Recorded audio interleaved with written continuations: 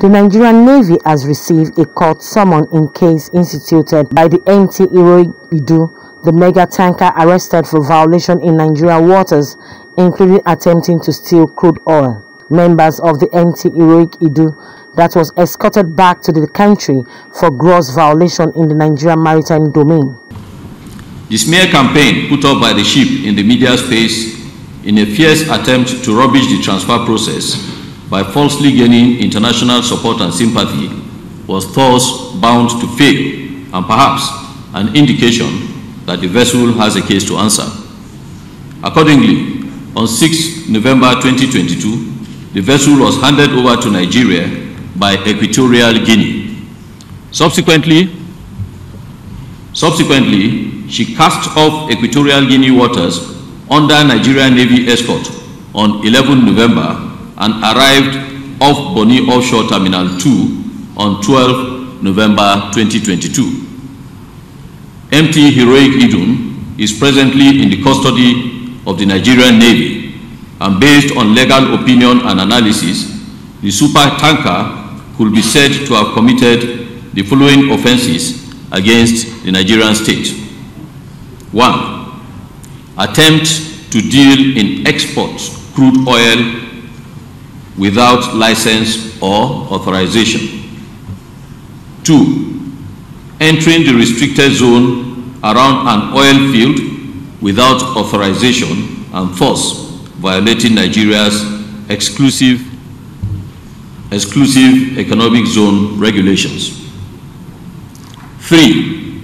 Falsely accusing a Nigerian Navy ship of piracy on the international maritime reporting platforms after having communicated with the Nigerian Navy ship without ambiguity about her identity, therefore violating sections of the Suppression of Piracy and Other Maritime Offences Act 2019. The 27 crew members, who are all foreigners, are standing trial before Federal High Court in Port Harcourt on the 3 counts of conspiracy, stealing, and attempting to deal in crude oil. The Naval Authority says the motor tanker that evaded arrest on the 12th of August committed several infractions, including attempting to deal in export crude without license, entering the restricted zone around an oil field without authorization, and false accusing the Nigerian Navy ship of conspiracy.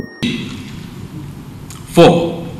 Violation of all lawful instructions at sea from maritime law authorities, as well as Nigeria's Miscellaneous Act and other associated national and international laws ascribed to by Nigeria.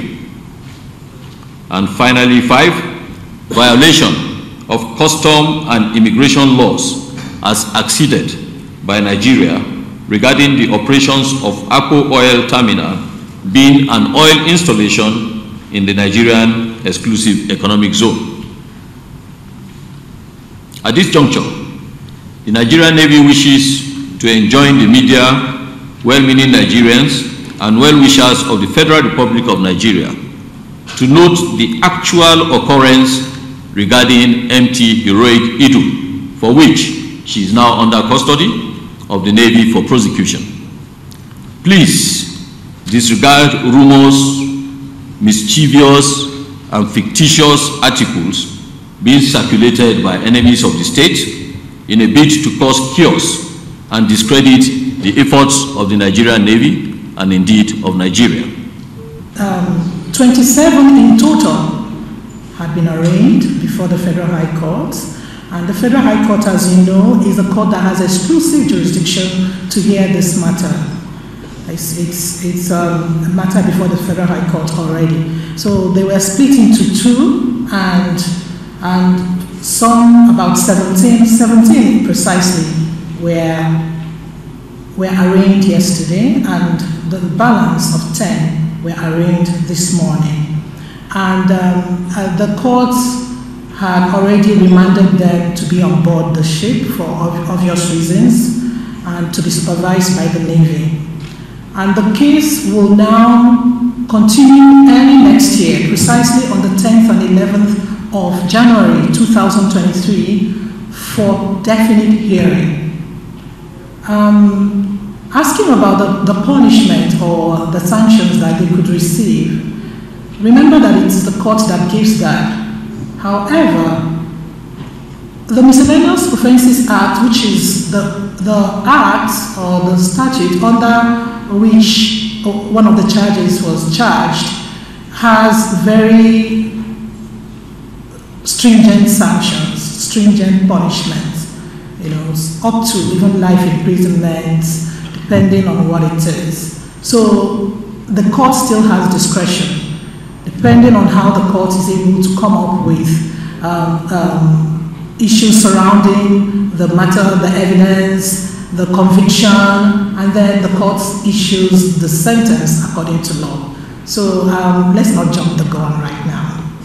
MT IDUN was handed over to the Nigerian authority by Equatorial Guinea on the 11th of November 2022. The vessel was escorted by the Nigerian Navy until it arrived at Bonny Offshore Terminal 2 the next day. The Nigerian Navy therefore assures Nigerians that, in accordance with its statutory responsibility and drawing strength from the strategic directive of the CNS, Vice Admiral Awal Zubairu Gambo, the service will maintain a posture of zero tolerance to crude oil theft and other criminal activities in the maritime domain. Kike Lomo Ukeri, Ko TV News, Abuja.